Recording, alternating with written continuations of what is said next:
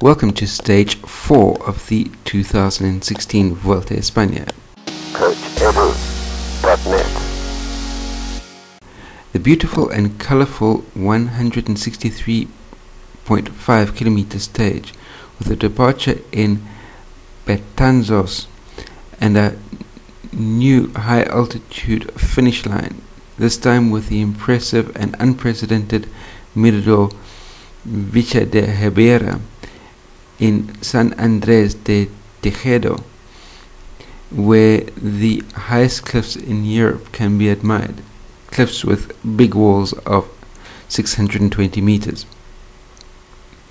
This 11.2 kilometer mountain pass with an average gradient of 4.8% is not excessively tough, but it could be potentially dangerous to those who get distracted.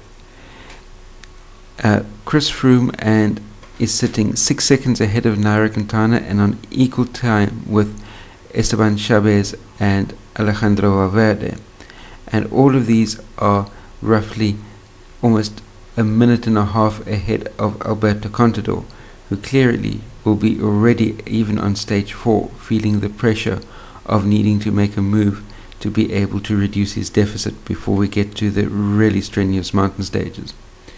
That brings me to the end of my preview of stage 4 of the 2016 edition of the Vuelta a Espana. Be sure to like and share this video, post any comments, questions or criticisms that you may have in the comment section down below.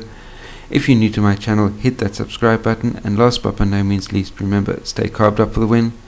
I'll see you next time. Cheers.